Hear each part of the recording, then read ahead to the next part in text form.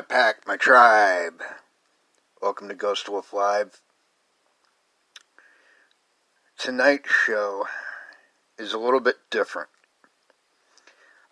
Normally when I do this show, what I'm talking about is the paranormal, which is a huge part of my life personally.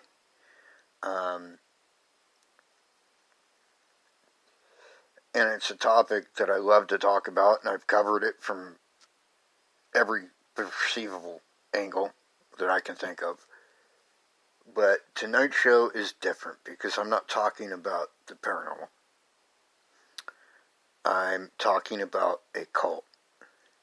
And let's be honest, it's what it is. It's a cult. I don't want to offend anybody. I don't want to make anyone feel like I'm attacking, this or that. Because honestly, I don't care what you believe. That's on you. But when you take an organization that is supposed to be based on faith and it is actually inflicting harm upon people, well, to speak bluntly, that's when I fucking stand up and do something about it. And it just so happens that me doing something about it is taking the form of my radio show.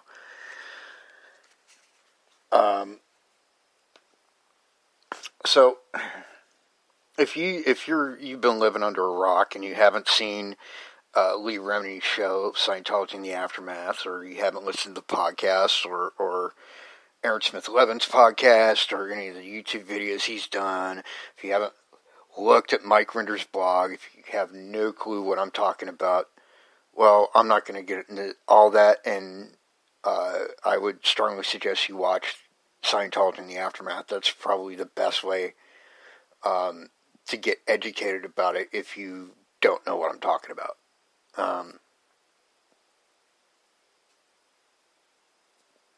If you do, if you're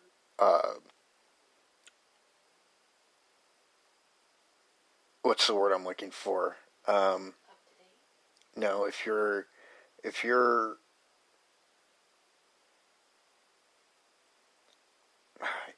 not infatuated, if you're obsessed, I guess, that's not even the right word, with what is going on with Scientology, like I am,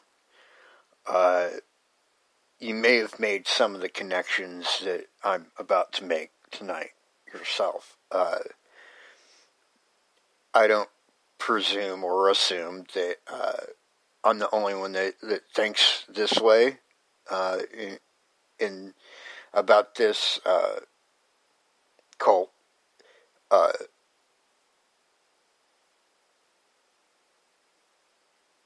I don't pretend to be the most knowledgeable on this subject, but, and I will say this, I am, just in case Scientology decides that they want to come after me later, let me clear the air here. I'm a recovered drug addict. I am a person that has anger issues. I've never beat my woman or my kid. But I do have anger issues. I have a overinflated sense of justice, so there you go. If you want to come after me, there's some ammunition for you, because I don't really give a shit. Okay? The connections I'm making tonight just came on me suddenly. I have watched Scientology in the Aftermath, by the way, a gazillion times now. Like, the whole series. Every season. Multiple times. And I do this a lot, in part because I'll do that with things that I just like. And also I do it because I'll always find some little nugget of information in there that I didn't notice the first time around, or the second time around, or even the 8th time around a lot of the time. And I like to pick these things apart, and because I like to find out the truth for myself. I don't like anybody to tell me, oh, well, this is true, or this is true, or that's true, or, you know what, fuck you. I'm going to figure it out on my own, alright? So,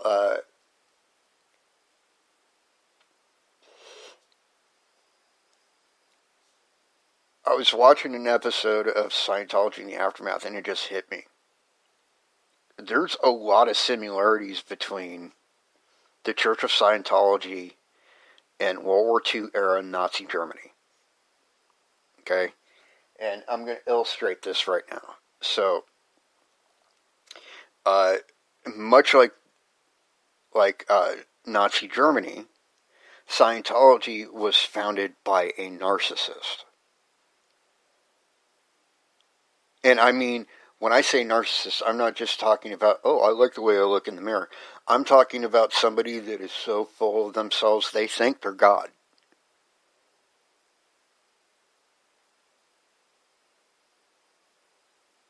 And nothing else matters to these type of individuals, by the way. Both parties began with the writing of a book. Okay? With, the Nazis, it was Hitler before he actually invented the Nazi Party, wrote a book called Mein Kampf, which I'm not going to get into that all translation. If you want to check that out and see the similarities on your own, look it up. And, of course, with, Scientology, L. Ron Hubbard wrote Dianetics. Okay, so... And they both wrote books. And here's the thing. There are some similarities I've discovered in both books. Not everything, obviously, because L. Ron Hubbard wasn't saying, a lot of the shit that Hitler said, but there are some things in there that are directly collate, that are basic, self-help type shit. The only difference is LRH didn't take it to the extremes that Hitler did, obviously. And he wasn't including, like, the whole, well, if you're a Jew, you gotta die kind of thing. But he kind of does, too, because there's this thing, and if you watch Scientology in the aftermath, there's actually an episode where they get in detail about this.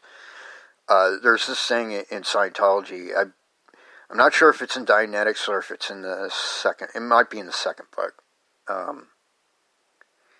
But either way, it's called the tone scale, right? And it basically labels all these, like, archetypes of people, right? And it ranks them from highest to lowest.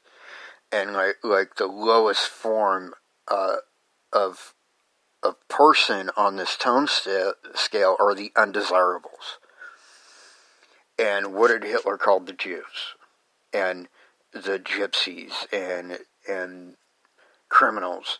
They were the undesirables. So there's already that kind of same labeling going on in these books. Okay?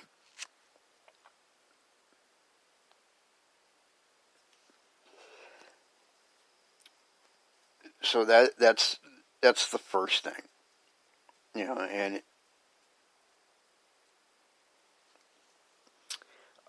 fact number 2 about both LRH and Hitler, they were both severe homophobes.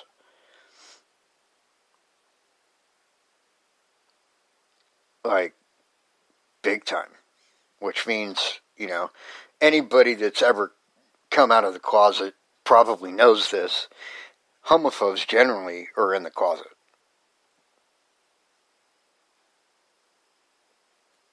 I'm just saying, you might be bashing gays, but the reality is you want to suck a dick.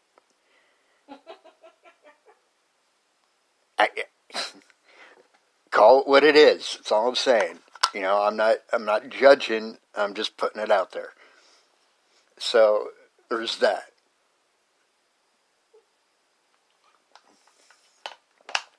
They both not only believed, but have enforced policies for what they call eugenics, which is selective breeding. Okay? And the way that LRH has done this, or not just LRH, but Scientology in general, is they actually have a policy that they're claiming they're no longer enforcing, but they had a policy of enforced abortions. Okay? So that's number 2. Thirdly, they both have secret police. With Nazi Germans, it was the Gestapo. With Scientology, it was the what do they call it? The Dirty Deeds Committee, or OSA, which Mike Rinder, if you watch Scientology in the Aftermath, is very adamantly, admitting to the fact of his involvement in that when he was a Scientologist. And I will say this, a little side note here. I have an enormous amount of respect and love for both Leah and Mike Rinder. Leah Remini and Mike Rinder. Because Leah I love just because she was so vocal and so opinionated about these things that are going on, and she wasn't going to just lay down and let it happen. She needed to do something, and she spoke out, and she still speaks out today. I strongly recommend her show, Scientology in the Aftermath, as well as her podcast, Scientology Fair Game.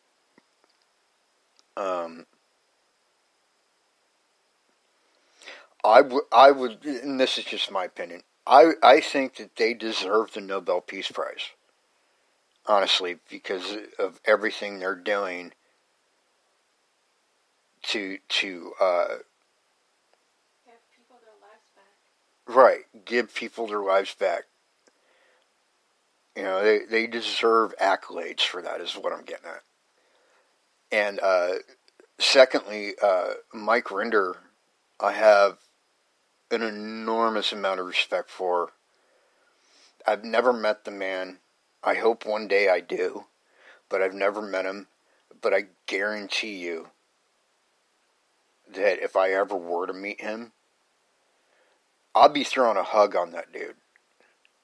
Because what he's done is incredibly brave. He's admitted and continues to admit to his own wrongdoing in the name of Scientology. That's definition of brave right there.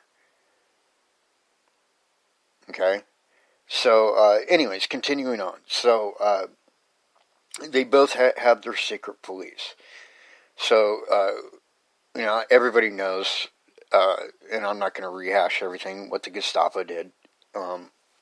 What OSA did and continues to do is they enacted this policy in Scientology that, according to the church, doesn't exist anymore, even though they are spending all of their tax-exempt money on doing it even today,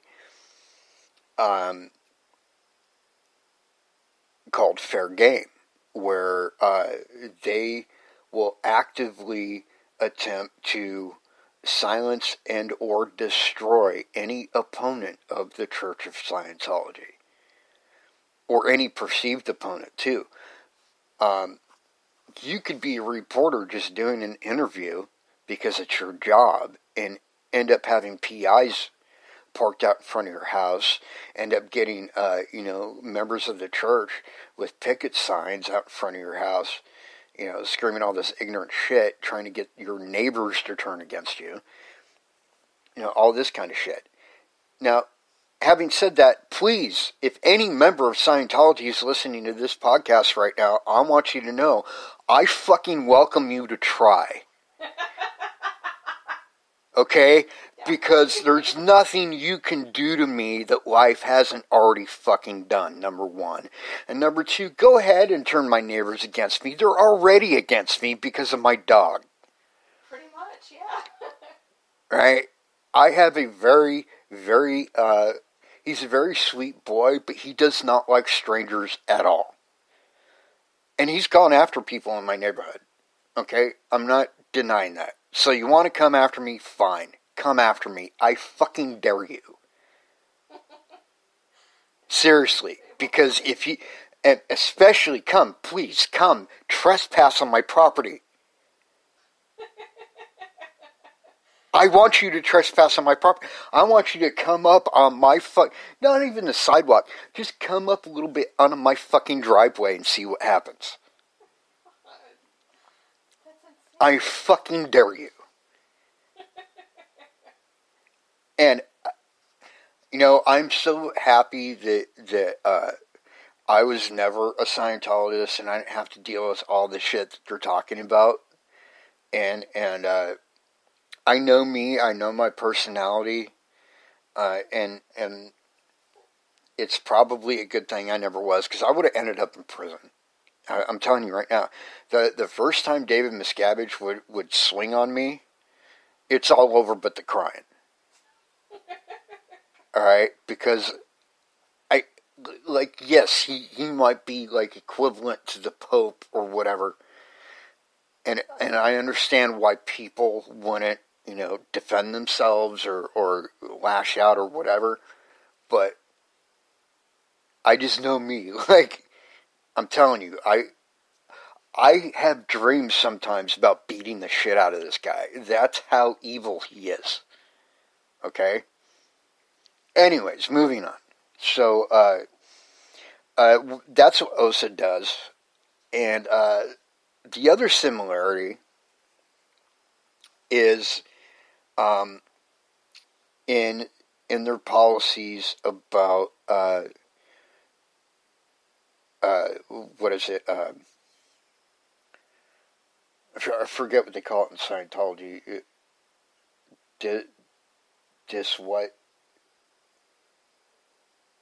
What is it? It's disassociating or I forget what the word is.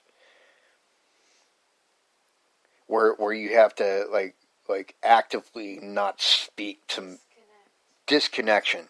Their disconnection policy, right? Hitler had the same thing. Believe it or not. If someone you were close to was labeled as a, as he would call it, undesirable person, you were expected to report on them to the Nazi Party. Just like in Scientology, if somebody is speaking out against the church, and you're a member of the Church of Scientology, you have to do what's called a KR, a knowledge report. Same thing. The only difference between these two parties is the scale and the extremity. Right? Because as far as I know, I mean, yes, there are definitely deaths that Scientology is responsible for, but they are not actively going out and killing a group of people because they don't agree with them. Although I think if they could, they probably would. But really, that's like pretty much the only difference as far as I can see. Their policies are almost exactly the same. They both have weird beliefs within their dogma. Okay? With the Nazi Party, their beliefs were of the variety of, well, Hitler is essentially God, and he's going to create this great race that is going to do everything great in the world ever, yada, yada, yada, which was, the Aryan race, and whatever. And with L. Ron Hubbard, it is, well, we're going to change the world, we're going to do all these great things, blah, blah, blah, blah, blah, blah, blah, blah, blah. And then, the whole Xenu thing, which I'm not going to get into because it's not fucking important. It really isn't. The whole Xenu thing, if you don't know, is this belief that this evil alien overlord named Xenu came to Earth, which was called TGAC at the time, according to Scientology, 75 million years ago, and took these human-like alien people called Thetans and threw them into volcanoes and then nuked the volcanoes. And those spirits of all those people is what makes up the human body, right? Forget all that bullshit, because that's not even the important part, okay? That's like a red herring, basically, thrown in there to... Honestly, keep in mind that LRH was a science fiction writer. And that'll probably, tell you everything you need to know about that little tidbit right there. I think his imagination just got away from him one day and he wrote that shit. But whatever. It doesn't matter. But they both had like these kind of weird extreme beliefs of, well, you have to behave this way or that way or, you're going to get fucking spanked, basically. And they both had secret prisons. With Scientology, it's called RPF, or Rehabilitation Project Force. And, well, obviously Nazis had, war camps and concentration camps and death camps all over Europe. We know that now, because it's history, but same fucking thing. It's the same fucking thing. How am I the only one that sees this? Well, I'm probably not, but I'm as far as I know, I'm the only one that's outright saying it. I think, this is my opinion, right? And you can take it or leave it or whatever. It doesn't matter. But in my opinion, I think L. Ron Hubbard modeled very much of Scientology after the Nazi Party during World War II. There's too many direct correlations for that not to be the case, in my opinion. I think LRH was inspired by the works of Hitler. And we know that he was absolutely fascinated with the idea of having ultimate control over another person's mind. Essentially brainwashing, which he's done. He did it before he even wrote Dianetics, by the way. I believe it's Palo Verde or Palo Alto, I forget which one. But there's this house that he had in California. I believe it was before he wrote Dianetics, where he had people locked up in rooms of this house as a means of experimenting on them to try and figure out how to control them.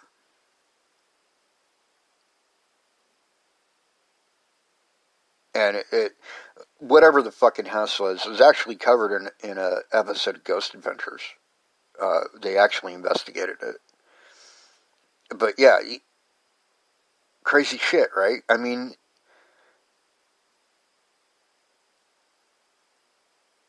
and they were both backed, arguably, by maybe corrupt isn't exactly the right word, but subjugated governments. Right? Scientology got tax-exempt status because they terrified individually IRS agents. And so they said, yeah, have your tax-exempt status because we don't want this shit no more.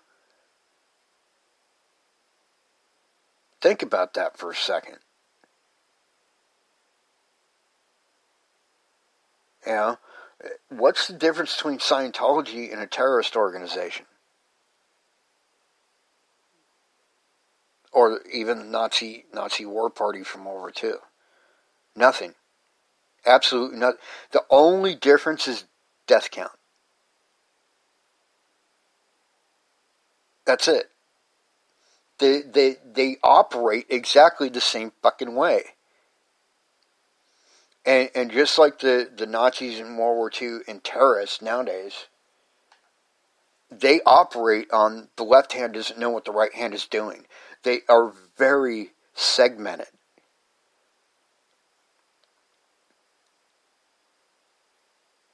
Right? Like parishioners, as they call them, which are just your average Joe members of the church of Scientology, the people that go in for services and, et cetera, have no idea what's going on in the Sea Org, which is it's the ecclesiastical body of Scientology. It's essentially like their priesthood. They have no idea what happens there, and vice versa. And then there's all these little subgroups, just like terrorists or Nazis from back in the day. They were very segmented. Like the Gestapo wouldn't know what the SS was doing, and the SS wouldn't know what the Gestapo was up to. Or members of Al-Qaeda wouldn't know what their leadership was up to, or whatever. I think you get my point. It's very segmented, and that's dangerous. Because it gives the people on the top too much deniability. And trust me when I say this, David Miscavige needs to be held accountable for a lot of shit. Much more shit than we're even aware of. And we're aware of a lot at this point. There are suicides that could have been prevented that were not prevented because the number one thing in Scientology is they're anti-psych. No psychology, no psychiatry, no therapy. Nazis were the same fucking way. They were anti-psychologists.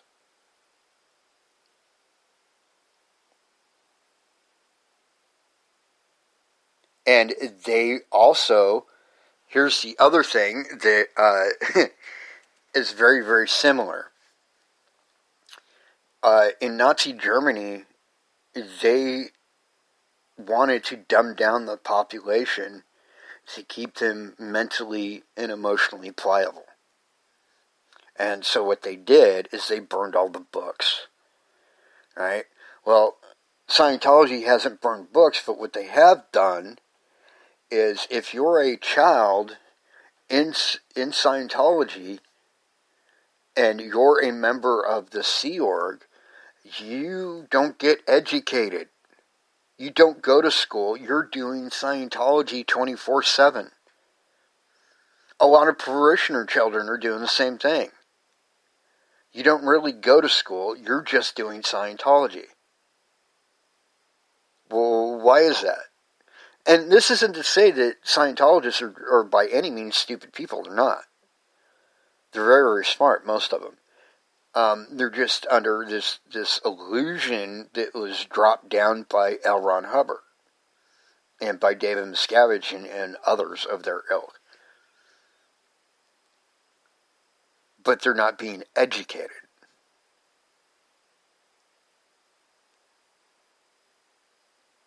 And the reason for that is it's a means of control and gaining control. Because it makes a mind much more malleable when it's an uneducated mind. When there's nothing in there, they can put in whatever they want.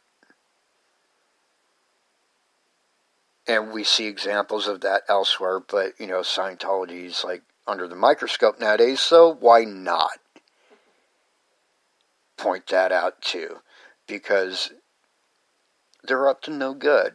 And I think your average Scientologists are honestly good people at heart.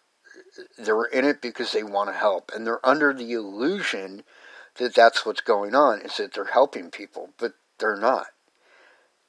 Scientology has spent billions upon billions of dollars on real estate to build these fancy buildings that are fucking empty. They're not supplying any public benefit at all, and that's the number one reason why they need to lose their tax-exempt status.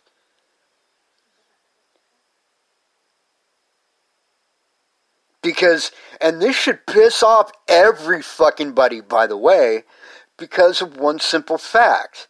When someone is tax-exempt, it is the average citizen that picks up the fucking slack.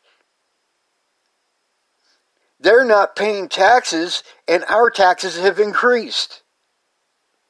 That's fucking bullshit. So that they could spend millions of dollars every fucking year on private investigators to harass and fucking silence their critics. Well, here's a little thing for you, Scientology. I don't give a shit. Waste your money on me. Because I'll tell you two things right now that are very important that you're going to find out if you do. Number one, it's a waste of your fucking money. And number two, you're not going to find out jack. Because there's nothing for you to find out. I'm open and honest about every fucked up thing I am and have ever fucking done. So please. And the other thing is too, I was in the United States Army, and before that I was a warrior by blood. You do not want to go to war with me. Because I don't give a shit. I really don't. You want to come at me, I will come at you twice as hard. And trust me, you don't fucking want that, because I will guarantee you the butt fucking that you've received at the hands of Anonymous will be as nothing in comparison. Because I will be loud and I will be public and all of your PR will go bye-bye. So please, come at me. I fucking beg you.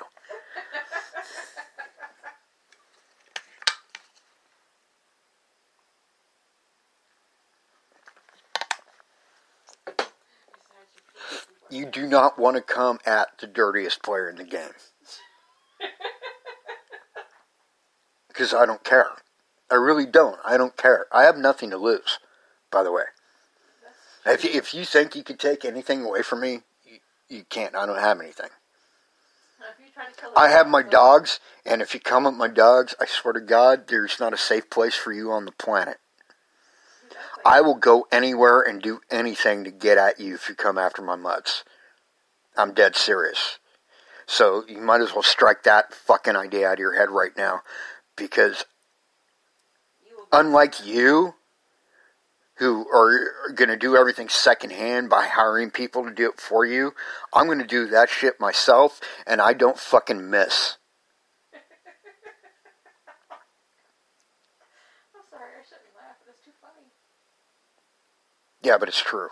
Exactly. It's absolutely the truth. So, you know what? Come at me, I don't care. But I'm not going to sit back and let you do the shit that you do. When I find out about it, I'm going to talk about it. And I, historically, have not had this kind of show. Okay? My shows have all been about the paranormal and things of that nature. And I've had, musical stuff. But you come at me, I'm going to make it my daily mission to find out new shit and to vocally and very proudly podcast about it. And if you think that has no effect, then you're not paying attention. Because I haven't entered the game yet. And already, your recruitment rates are drying up because there's too much out there to be ignored. Will you make me enter the game, and there will be no recruitment. There will be no new money coming in. And there will be a whole lot of attention on you that you don't want. I will make sure of it. I will bleed to make that happen. So my advice to you is sit there like the bitch that you are and take it. Because if you get all in a tiffy and come at me, then you have caused warfare. And when it comes to war, I'm not afraid to hit below the belt.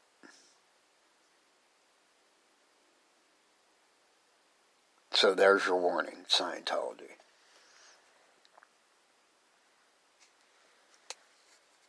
Now, I don't think that Scientologists in and of themselves are evil people, but once again, there's another similarity between the Nazi Party of World War II and Scientology. Your average Nazi back then wasn't an evil person. To them, they were just, soldiers, doing their duty for their country. But a lot of them also, keep in mind, didn't know about the evil, dark shit that was being done essentially in their name. They didn't know about the concentration and death camps, a lot of them. They were kept very ignorant of that on purpose. And the same kind of thing happens in Scientology, where like your average parishioner is kept very ignorant of like things like the RPF or the youth camps that they had and still kind of do, where children are being victimized. Many of them at one point or another were even molested. And there was a lot of that same kind of shit, Oh, and that's the other thing is, too, Scientology has youth ministries, something, and, Hitler had Hitler Youth. So, there you go. Oh, wow, I'm down to like 2 minutes. Wow. Okay, well, I guess that's just about all I have for tonight, folks. Thank you all for tuning in. Until next time, my pack, my tribe. Peace.